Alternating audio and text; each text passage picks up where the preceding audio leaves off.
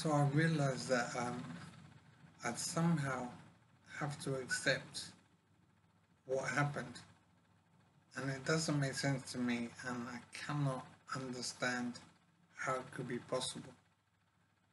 But it seems clear that I tried to commit suicide, and I think it was in 2015.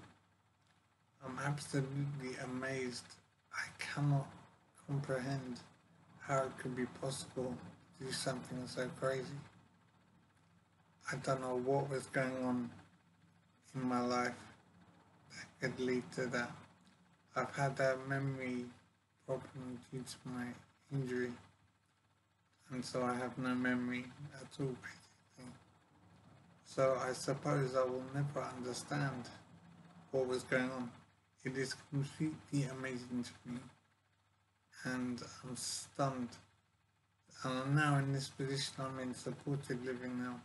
My whole life is wiped out. I've lost my properties, my money, and I'm just existing here in supported living. And I don't know how to make my life work now.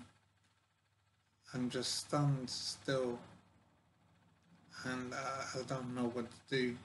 All I can do at the moment is live from day to day. And I know I'll never understand why this happened, and that's so frustrating. And it's just crazy.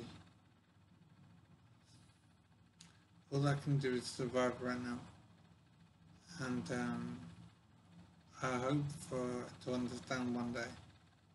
But it's probably a brainwave, I suppose. It is amazing.